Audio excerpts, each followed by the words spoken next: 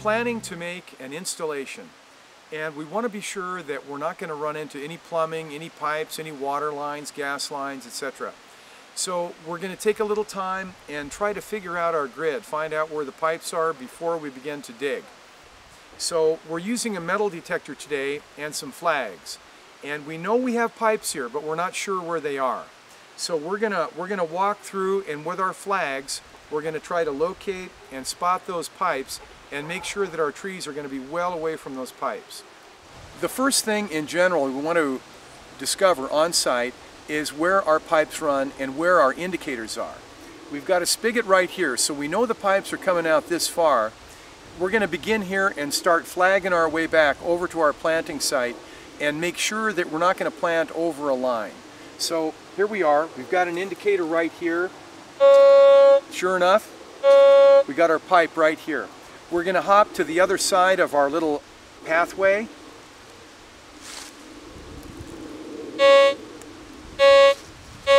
There it is right there.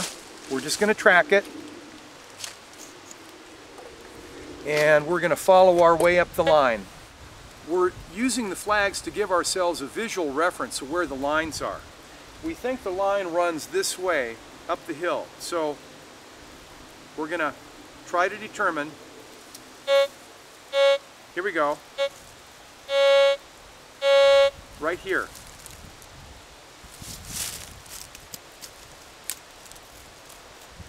Okay, we're going to continue to follow this line.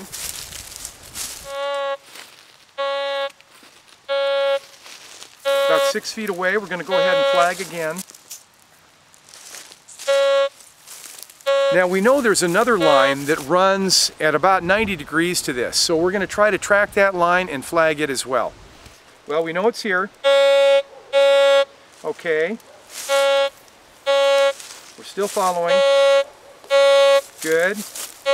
Most of the plumbing and the grid of irrigation systems are laid out on a grid work of 90-degree grids. And so this gives us an indication of where those lines run and helps us determine where our favorable installation sites might be. Certainly we don't want to plant a tree over the line. Trees can lift and heave pipes, especially our root-aggressive species. So we want to plant the right tree on the right spot and avoid the common mistakes. So we see we've got a gas line running right through here. So a little bit of a concern, and we're going to alert the homeowner to this. Our other line runs crossways, and we know it to be a water main and is not associated with this other line. They just happen to cross each other right here. One's a gas line, one's a water line. We don't want to disrupt either of them. So we're going to choose our site very carefully. With the help of the metal detector, we can go along and double check. If there's a chance of something really big being underground or really important, and the hole is to be dug, especially with a mechanical equipment, you may want to call Dig Alert and be absolutely assured that you're not going to break into a utility line. It can be extremely dangerous, even deadly. So we take it very seriously when we're going to make a dig. A lot of times our dig begins with an exploratory dig. We dig by hand with a shovel or a hoe. We uncover our key lines, get the grid, know where they go and where they don't go, and we can adjust our landscape design to accommodate site conditions. Unfortunately, a lot of irrigation lines, especially landscape irrigation lines, are run in PVC plastic, and our metal detector, of course, will not indicate them. We cannot find them with a metal detector. So there's a little bit of an extra precaution when it comes to the PVC lines, and a little more caution and care in studying the grid, the layout, the orientation and position of sprinkler heads.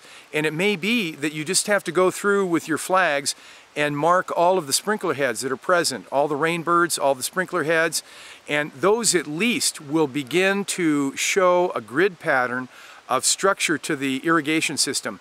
And many times that's enough to tell you where those lines run.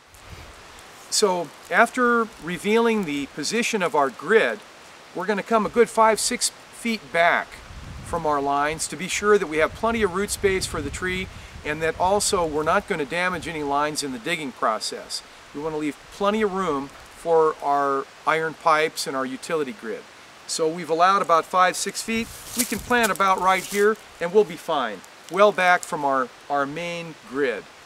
If you're planting small ornamentals, flowers, or small container plants, there's not such a big concern about if there's going to be root heaving and buckling and displacement of pipes. It's the trees where we're most concerned. If we're going to put in a tree that has large mature size, that root crown is going to be powerful enough to disrupt pipes. So we want to plan away from that. Many trees are removed because they interfere with the utility grid. They interfere with foundations, footings, and so forth. So we want to know where those lines are so we can avoid an interference problem in the future.